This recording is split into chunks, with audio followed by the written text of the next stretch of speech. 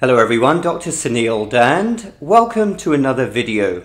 I'd like to think those of you who follow me here, subscribe to my videos, do so because you want open, honest debate, scientific debate, you strive to think logically, you want to come to your own conclusions, and above all else, you want to live in reality.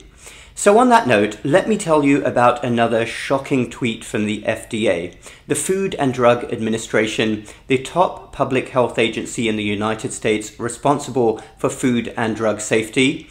A few months ago, I put out a video with another crazy tweet from the FDA that was truly unbelievable. It was talking about eating pizza and chocolate.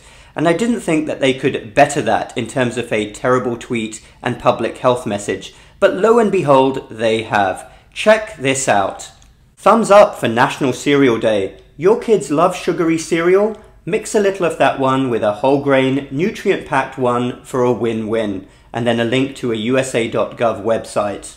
So I truly don't know where to start with that. But let's talk sugar consumption first, because it is one of the main reasons for our metabolic health disaster, not just in the United States, but across the Western world. And if we're talking about children's foods, children love sugary foods? Well, of course they do. Food conglomerates make it so. They make the food addictive. So children and adults will always want to go for it. Millions of children all over the country are being fed dessert first thing in the morning. Now, children's health has really suffered because of this over the last few decades. We have soaring rates of obesity. Obesity levels were a fraction of what they are today a few years ago. Now it's estimated over 1 in 5, over 20% of children are now obese, not overweight, but obese. We have correspondingly soaring, escalating rates of other diseases like diabetes and fatty liver disease in children and adolescents as well. Diseases which were previously found much later in life. It was unheard of a few decades ago to diagnose fatty liver disease in children. And we are doing absolutely diddly squat about this. Our public health agencies are not seriously addressing it. And I could talk for a long time about the science of metabolic health disorders, about topics such as insulin resistance and de novo lipogenesis, but I will save that for another time. But let's stick with the FDA's logic here and think about some other public health messages that they may want to put out. Do you enjoy drinking alcohol? Do you love getting drunk?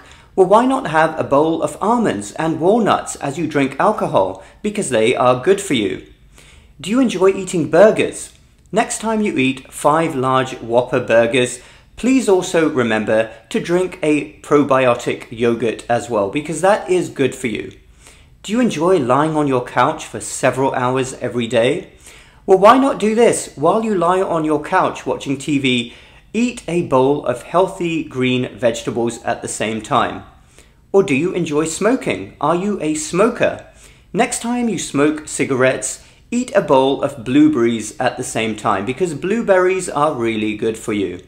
Dear oh dear, we are completely lost. And once again, this is our main public health agency in the United States, the FDA, which puts out a tweet like this, completely failing to address the root cause of a metabolic health catastrophe in our country. Their message should be unequivocal. Children especially should be cutting back on sugars, fructose, corn syrups, processed foods. There are no ands, ifs, or buts. This must be the public health message, not telling children who love sugary food to eat some whole grains with the sugary food. I've got nothing else to say about that. How lost are our public health agencies? In fact, I wonder what future tweets are on their radar. Thanks everybody for listening. Let me know your thoughts down below. Dr. Suneel Dhand. Do hit the subscribe button for more similar videos. You can also follow me on my uncensored platform, where we have more open, honest discussions in a less constrained, less censored environment. That link is down below, as is the link to my newsletter. We will talk again very soon.